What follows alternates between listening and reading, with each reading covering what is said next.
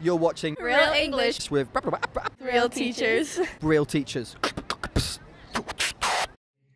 Welcome back to Real English with Real Teachers, with myself, Charlie, and Harry. Today we're going to be teaching you some phrasal verbs in the form of stories, because we all love to tell stories. Listen to our examples and try to guess the meaning like a native would learn normal language. Okay? Let's get going.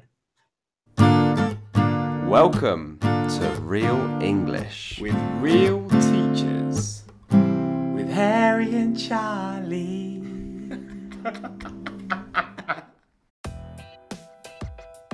So Charlie, I divorced my wife. Oh no, why? Couldn't stand it anymore.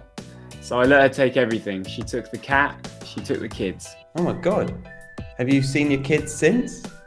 No, but I dropped by to see the cat the other day. You dropped by to see the cat. I dropped by to see the cat. Did you not drop in on your kids? No, because I often drop by to see them as they're leaving school. We just have a quick hello as they leave the school. Oh, okay. Is it awkward when you drop by to see the cat and you bump into your ex? Yeah, it is really awkward. Yeah, but you know, I like to drop by and see her. So there we have story one using the phrasal verb drop by or drop in, which are virtually the same. But did you understand the meaning? Well, let's see. We've got three options for you. A, was it to feed the cat? B, to visit the cat briefly? Or C, to jump on the cat? Which was it? It was B, to visit the cat briefly.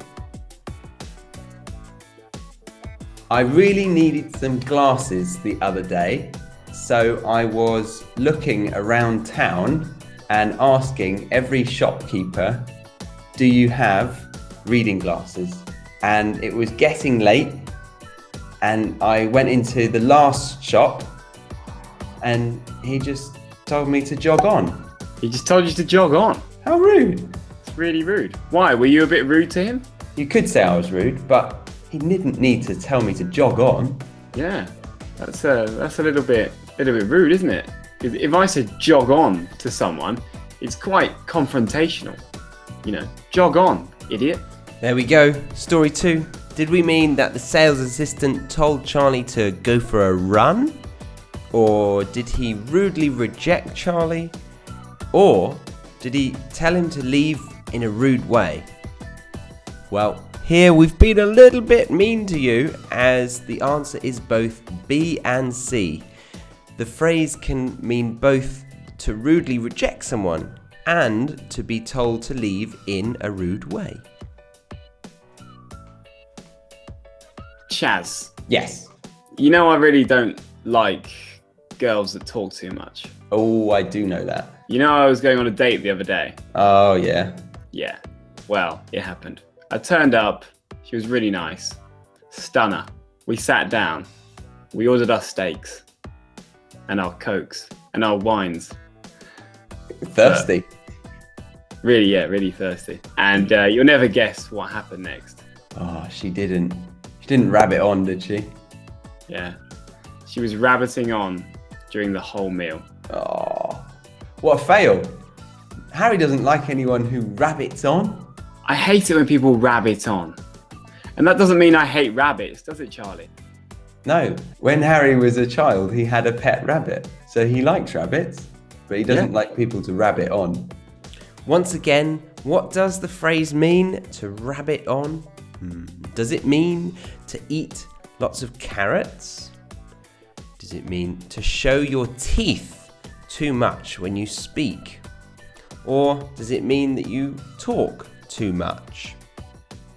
It is C, you talk too much. Harry, you know how much I love my football team, yeah? Yeah, you're a big football guy. And you know that I've got 2 season tickets, right? Yeah, yeah. One for you, one for Stacey, right? One for Stacey, or one for a lucky friend who I really, really like. Yeah? Yeah, yeah. You'll never guess what Gavin was trying to imply on the weekend. Oh God, what was Gavin trying to imply?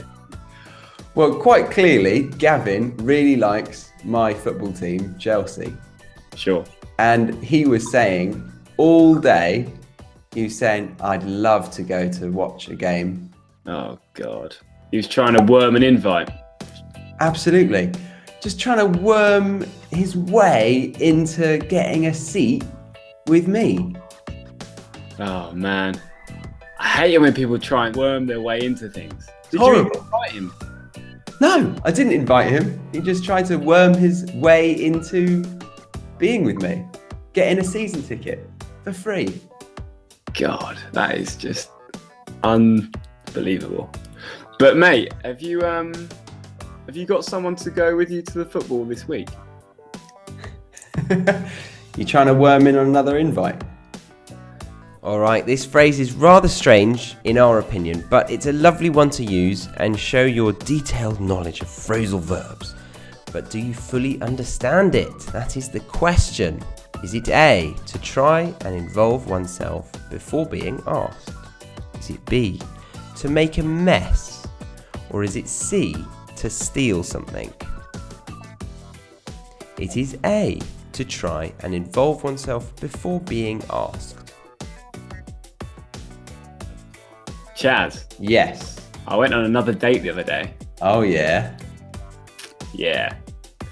But honestly, she didn't look great on her Tinder profile. She didn't look good on the picture. No, she didn't look great on the picture, but she had a great personality. So I said I'd meet her. Okay. And in person, how did she look? Well, turned out she scrubs up pretty well. She scrubs up pretty well. Yeah, she scrubs up pretty well. She made herself look real nice. Do you think that she thought you scrub up well? One can only hope so. She hasn't called me back yet. Oh. To scrub up, does this mean to have a talent for washing dishes? Does it mean to flirt outrageously? Or to look good when trying to make an effort? The answer is C. They may indeed flirt outrageously if they scrub up well, but the meaning is to look good when trying to make an effort. So, Harry, you know how I was deeply in love with that girl many moons ago? Many moons ago. Yeah, I remember, man. You were really smitten. And you know how she used to write lovely messages to me? Oh, yeah. Wasn't she a darling? She was a real darling. Well, I remember I wrote a letter back to her, but Right. made a bit of a mistake. Oh, God. You cocked it up. I cocked it up because I wrote this really lovely letter that was rather graphic, shall we say. And instead of writing Miss Philippa Thompson, I wrote Mr. Thompson. Left out the name and forgot the S, so it went to her dad. Oh, my God. How graphic was this letter? Because that's a real cock-up. That is a real cock-up, isn't it? How graphic was this letter? We'll leave that to the imagination, Harry. But we can definitely say I cocked up big time. Not the first time you've cocked up, is it? No, I've cocked up many times. And lastly, to cock up. Now, we had to mention the obvious, so is it A, to accidentally hurt your penis, B, to get an erection, or C, to make a mistake? No, it is not A nor B, it is C, to make a mistake. Okay, that's all for today, folks. We hope you have enjoyed this lesson. We hope you have learned something. See you again soon for another lesson of Real English with real teachers. And don't forget to join us live every Wednesday and write your own examples of the phrasal verbs that you have learned in the comments section. We look forward to hearing from you. Yeah, thanks guys. See you on Wednesday.